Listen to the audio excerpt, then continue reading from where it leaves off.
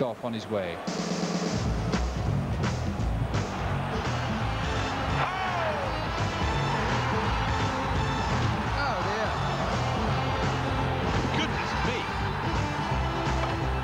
There. Hey, look at that! Have you ever seen anything like that? And here comes Hurst. He's got some people on the pitch. They think it's all over. It is now.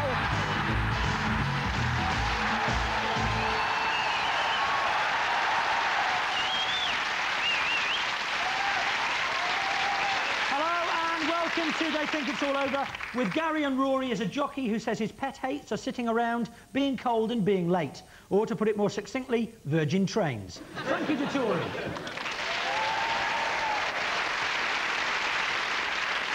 On the other side, he's back and he's literally just got off the plane from Pakistan, where he received a rapturous welcome from the Pakistani Dyslexic Association. David Gower.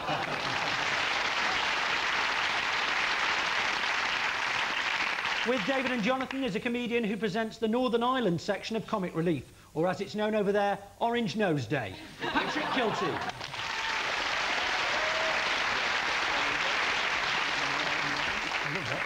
We kick off the show with our What's Going On round. Gary, Rory and Frankie, it's Wimbledon against Gillingham from a few weeks back for you. Now, it's not the match itself we're interested in so much as the press conference that followed it. Bonsoir, mesdames, messieurs.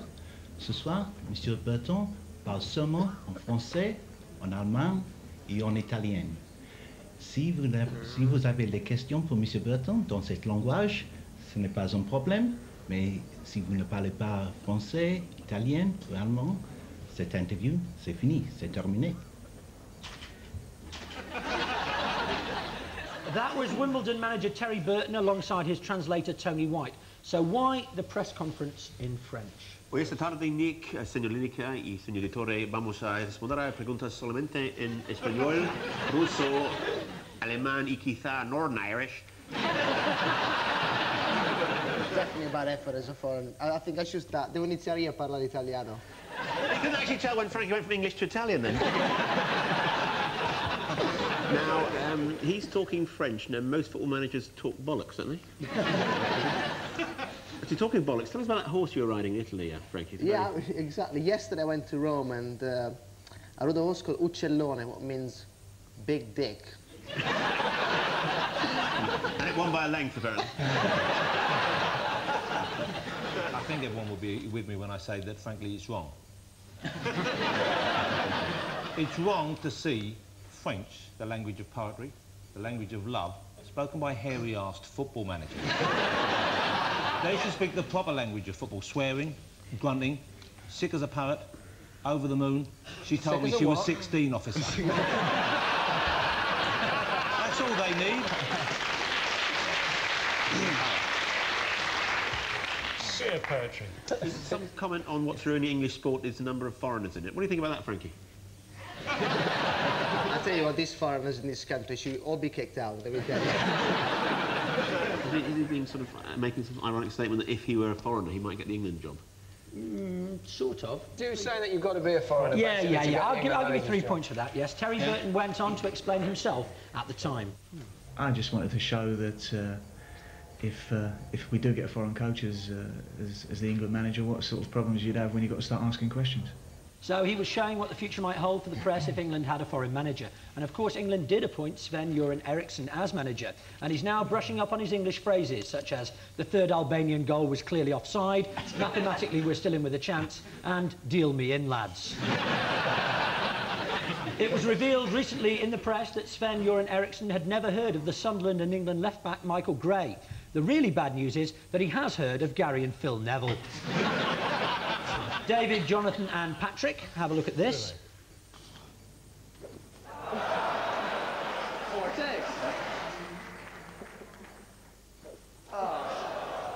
Choking dog. Do it right.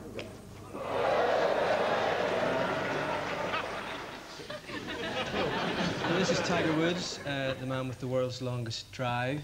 No, mine's at least 5 miles. And then you get to the gatehouse, and then there's another 10 miles.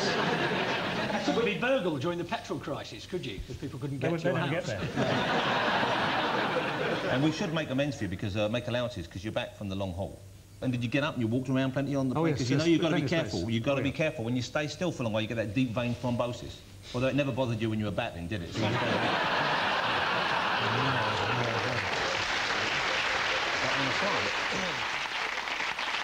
all right, so that's the goal for Ronnie Wood, and he's playing. What's he doing there? Tiger feet, something like that. Isn't it? Is that the pro celebrity try to hit Lineker with a golf ball event? Because we'd like to sign up if it is. No, I don't know if we can see that clip again. Can we have a look at it again? Because the way you look at him, Gary, you look a bit like the way a young girl gets all excited when Westlife were in a lift. He's all bashful. He's like girly. You asked him for me. Go on. I know. It was a charity event, wasn't it? It's a charity event. Which Gary was at, obviously. And the deal was, if I remember correctly, if he could get a hole in one, they'd give $1 million to charity. And in the end, he didn't get a hold in one, but they gave quite a substantial sum anyway, I believe. Yeah, I'll give you 3 points for that. You're close enough. Yeah, it was. Yeah, it was a Save the Children event hosted by our very own Gary here, in which Tiger Woods tried to repeat the famous baseball shot from one of his Nike ads and failed dismally. Now, according to Gary, when he was introduced to Tiger Woods, the world's top golfer smiled and politely asked him when he retired from professional football. Yeah. I suppose that was just after he said, "Oi, Dumbo, 2 sugars, please." The Sunday Telegraph recently asked Gary for a list of sporting geniuses who have defined the modern era. The list was Diego Maradona, Michael Jordan, Tiger Woods, and David Gower was also asked to compile a list. And so, at the end of that round, David's team have 3 points and Gary's team have 3 points.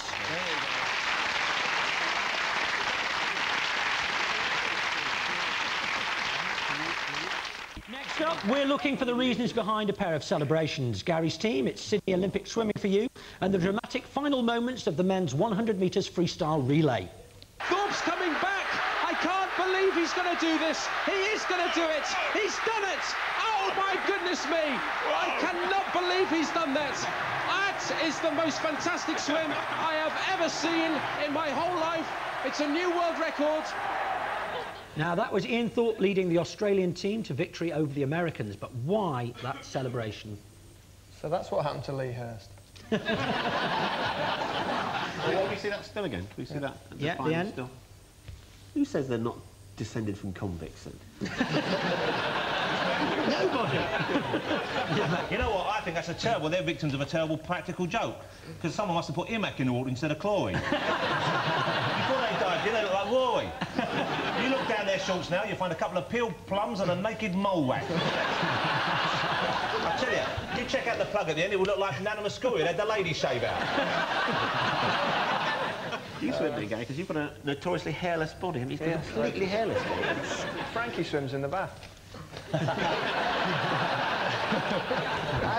haven't done the long way yet. I'm only going across.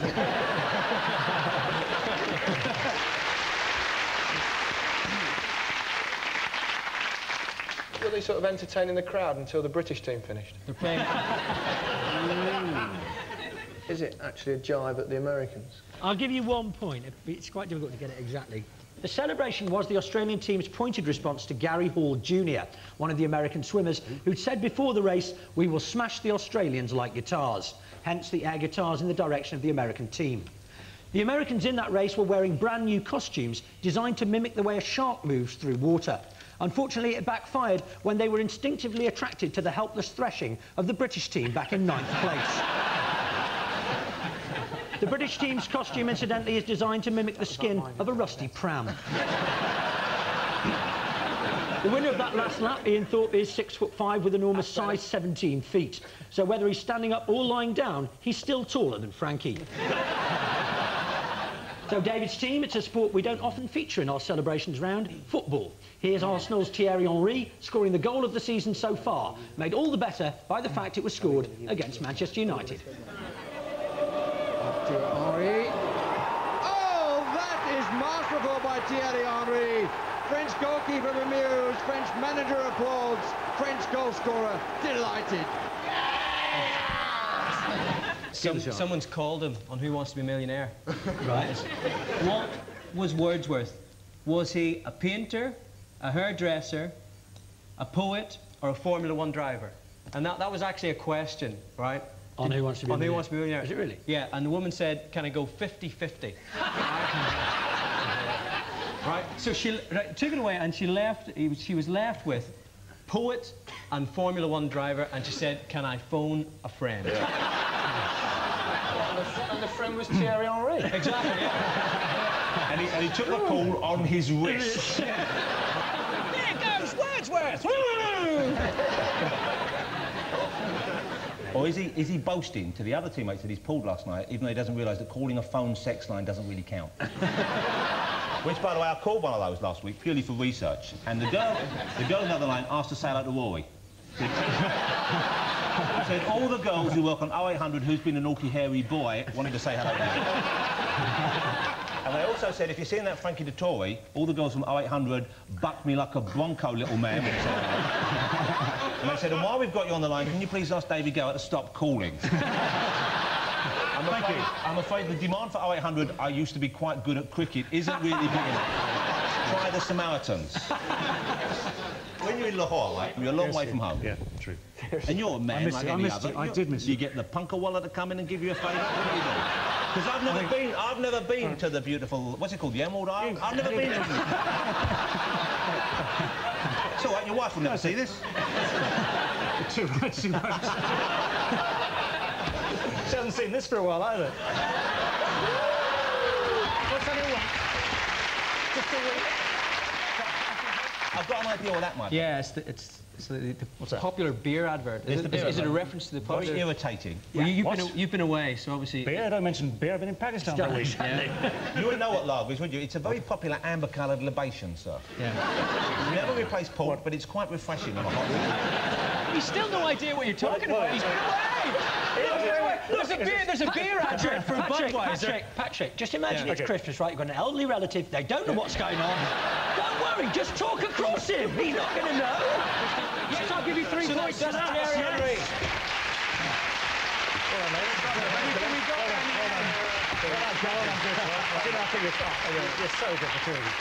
Here is Thierry Henry himself with the answer. I said to him, if I scored, I will do the you know, what's up, so. Hello?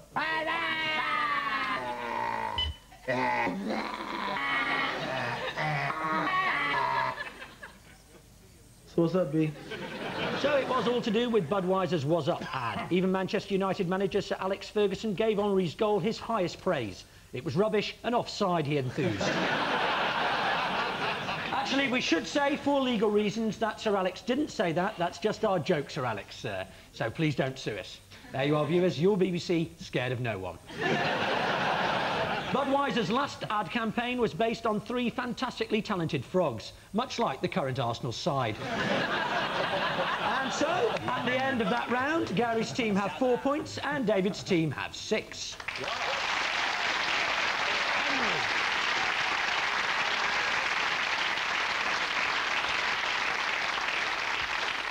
Time now for Author, where we read out a pair of sporting quotes and ask who said them. Gary's team, here's yours. Some people come to Old Trafford, and I don't think they can even spell the word football, never mind understand it. They have had a few drinks and prawn sandwiches, and they don't realise what is going on out on the pitch. It's about someone at Old Trafford who can't spell football, so I presume it's David Beckham, is it? Man United prawns probably have a different dressing on every week. Prawns, they're bright pink, bulging eyes and full of crap. Something to do with Peter Schmeichel.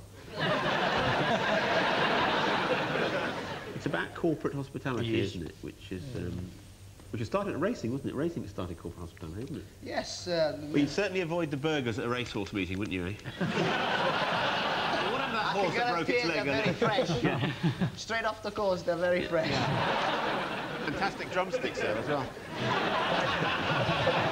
Corporate hospitality. I think it was everyone's favourite midfielder, wasn't it, Roy Keane? 3 points, well done, yes.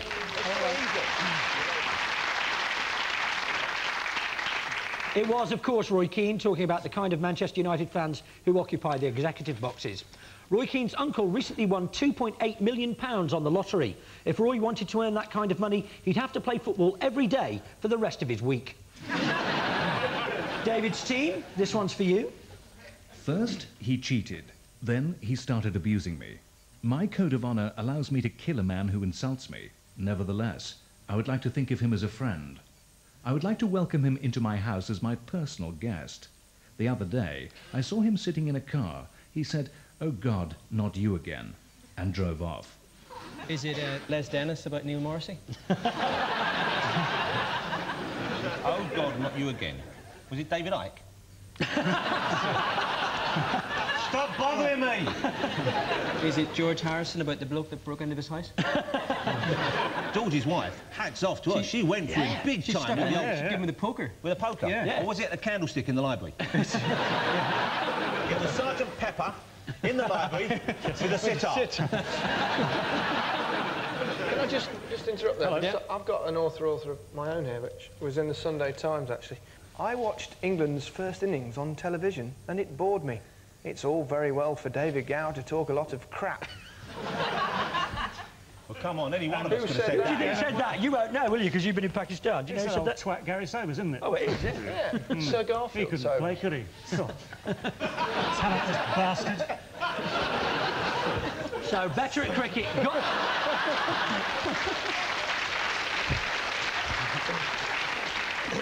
Is this the umpire that had a row with Mike Gatting? And his name is? Shakur Rana. 3 points! There you go.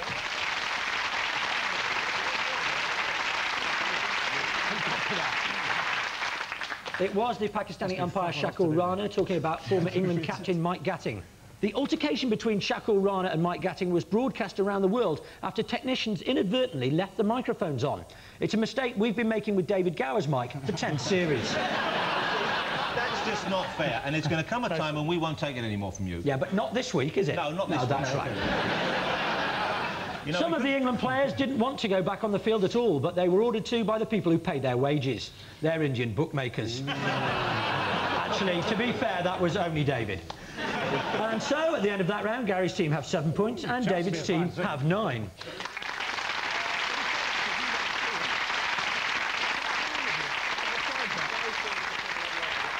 Can I just make a note of your lawyer's name there, Nick? Do you have one? No, obviously No, not. of course I haven't got a lawyer, no. Haven't got any? No tailor, no lawyer? No. No candlestick maker. But I've got quite a good cricket batting average. Time now for our regulars to touch up a complete stranger as we play Field the Sportsman. Gary and Rory, you're up first. OK, blindfolds on, please. And can we have our first mystery guest, please?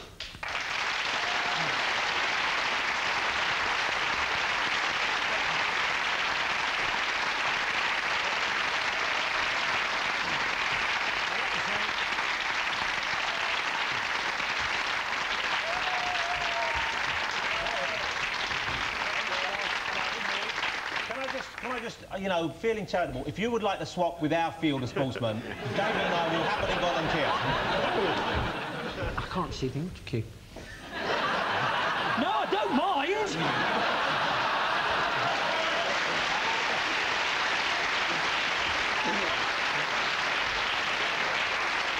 And your time starts now. Oh.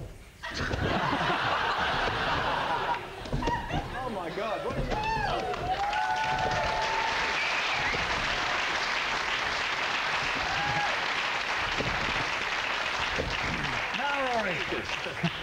Christ almighty. What's the something? What is it? I don't know what it is. It's an object.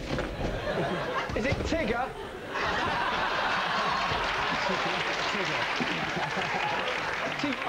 Oh, yes. Gary.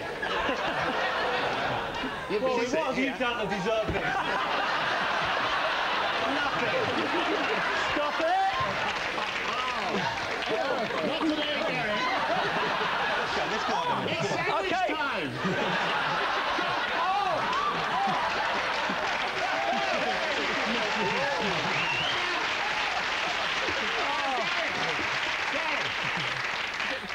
What? Have you brought any cash? Is that you? That's me. Come on, Pip. Are those 90 minutes up yet? I'm speechless. Yes, and name. Oh, yes, and name. Is it Dame Sora Heard? Yeah, this is quicker than still. Yes, it is. Oh, I don't know, but... I don't know. It doesn't matter, does it? Come on! Oh, no! That was the British trampoline champion, Jamie Moore.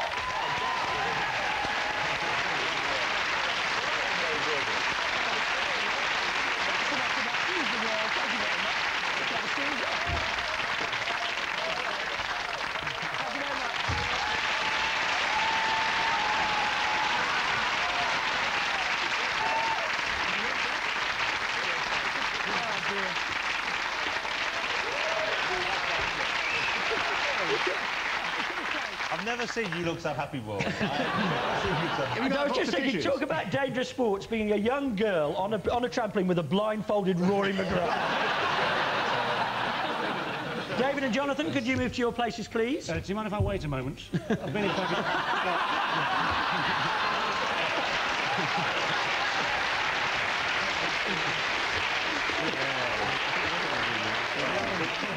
It was a bit much after that week in Pakistan. Patrick's looking!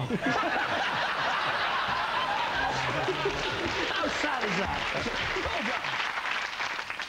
And can we have our second mystery guest?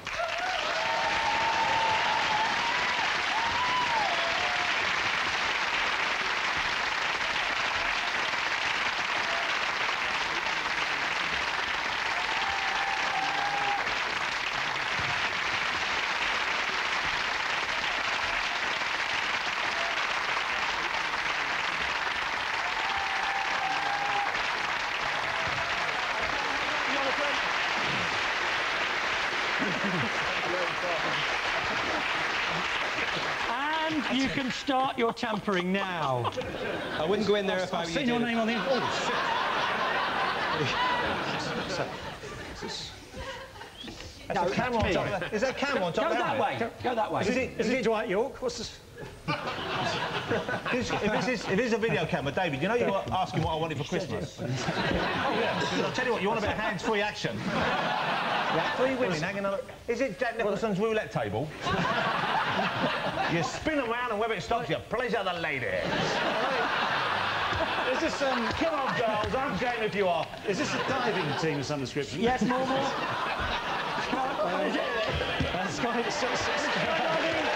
team or what?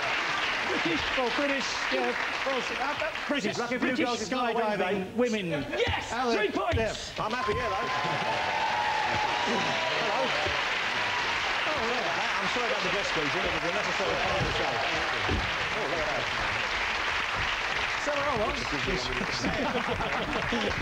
Yeah, you were just in there. The British women skydiving team.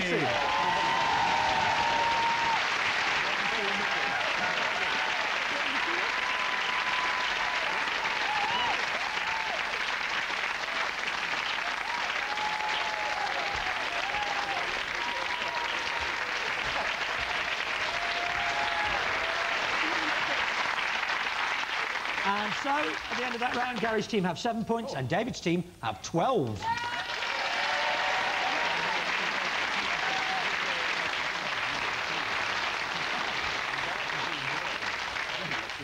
We head for the finishing post by playing the name game. The leaders go first, which is David's team. Could you pass those on to Jonathan, please?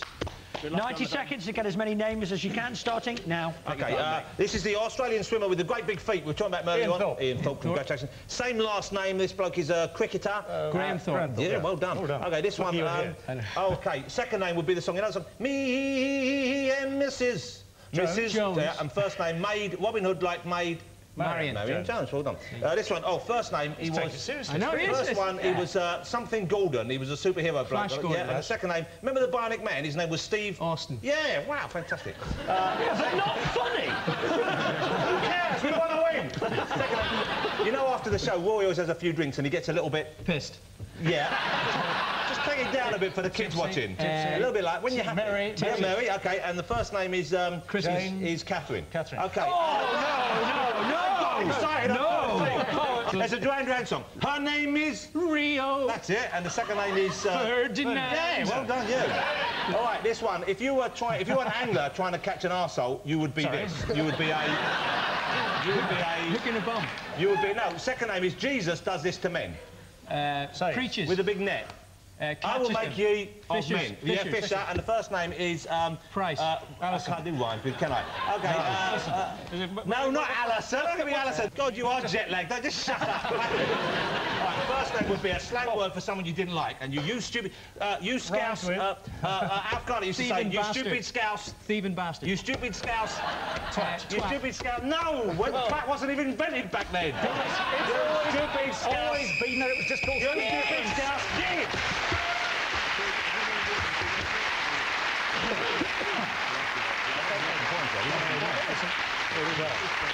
Very good, Jonathan. Very, very good. Moved up to 18. Can we take 1 point off, though, obviously, for saying Catherine? Yeah, no one noticed. We wasted time. They need 11 to win, and I know for a fact Rory's still got his mind on that trampoline. So Not just his mind. OK, and your time starts now. No, I think this is the famous crustaceanist Manchester United midfielder. Roy Keane. Very good. Ex-jockey and our broadcaster. We're going.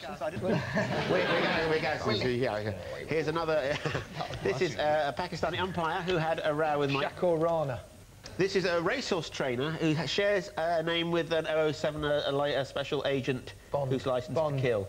And his first initial is, you know when you used to take a lot of heroin? What letter was that then? H. Oh, well done. From the jockey there. This is French for Christopher. Christophe. Very good. And his second, you know when you're having a bonk and you get this over? Leg over. Leg over. Right, if you accidentally got it stuck in, leg in. That would be leg in. Now, if you had to extract it... Leg out. Very good.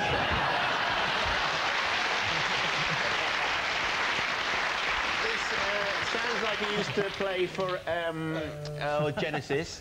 Phil Collins? No, Angel. Second name's an Angel. Peter Gabriel. Very good indeed. This is one to you, Francis. The Italian for Peter George. Piero Giorgio. Close enough. I'll give you that. And the Italian for good times. Godotaimo. Bontempi.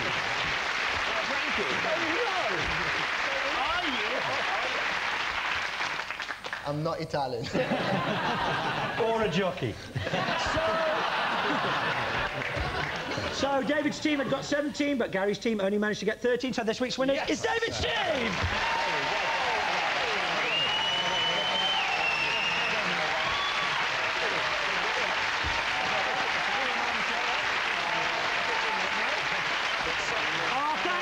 Gary, Rory and Frankie, David, Jonathan and Patrick. We're all off to rush David to the airport, even though his plane back isn't for a week. My name's Nick Hancock. They think it's all over. It is now.